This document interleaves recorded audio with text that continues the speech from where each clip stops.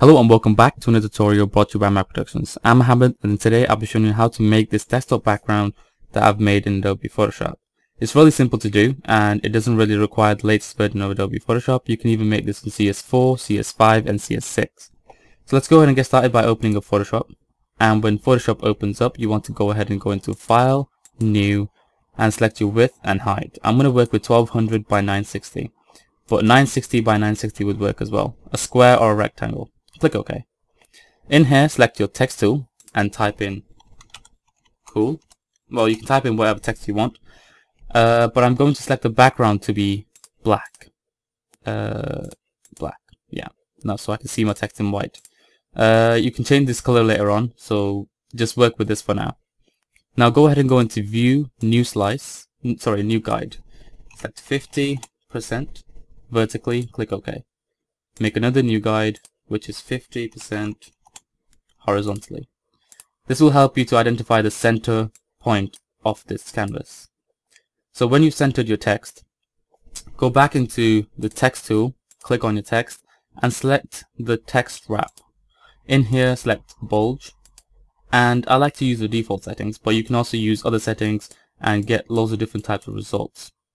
So you can play around with that and see what other cool things you can come up with. Click OK. And just click the tick. Now go ahead and duplicate this layer, right click and duplicate, and click OK. Once you've duplicated it, hide your first layer and work with your second one. So after you've selected your second layer, go into Filter, Distort, and Polar Coordinates. And it'll show you a warning that it'll no longer be a text, but never mind, click OK. In here, select Polar to Rectangular, click OK. Now go into Image Rotation, 90 degrees clockwise. Select that. Filter, Stylize, Wind. You want to select the default settings, but you want to choose from left. You want the wind to blow from the left. Click OK, and you'll get something like this. This is not enough for us, so we're going to hold down Control and press F once, twice, 3, 4, 5, 6, 7, 8, 9, 10. 11, 12. Until you're satisfied with the result, you can keep pressing Control F. I'm satisfied with this. So once you've done this, go into Image Rotation, 90 degrees counterclockwise. This will bring it back to upside down. Now go on Filter, Distort, and Polar Coordinates. And now you choose the rectangular to polar. Click OK, and now you get this type of result. Now if you go ahead and hide your first layer, you can see the outline. So if you go ahead and double click on your first layer, go on Gradient, and you can see that it's coming into shape now. So select the gradient and choose your gradient color. I'm going to go with this one that I've made. That looks pretty cool. Click OK. Now depending on how many times you do the distort, you'll see that these will start to go out of place a little bit, but we can always rub them off and put them back into place, which we'll do in a few minutes. After you've selected your color, you can also select stroke, which gives it a quite cool effect if you go into white. So it makes it stand out a bit more, and it also covers up some of the corners. And after you've done that, click OK. Now, it doesn't really have much depth, the 3D.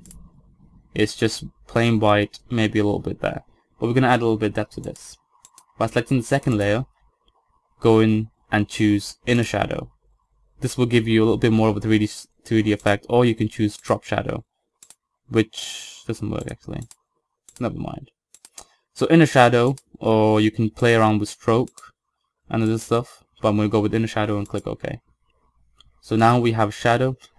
Now we're going to work with the background. Double click on your background to turn it into a new layer. Click OK. Double click on your layer again, your background layer, and it will show you the layer styles. Now from here, choose Gradient, choose Radial, select your gradient that you like to keep. I'm going to go with a light blue and a dark blue.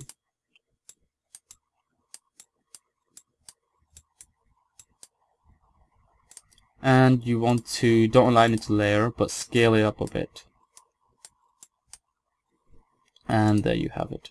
You can also make a new layer, put it right on top, select it, fill it up with black, go and filter, render, lens flare, and you can also render a lens flare.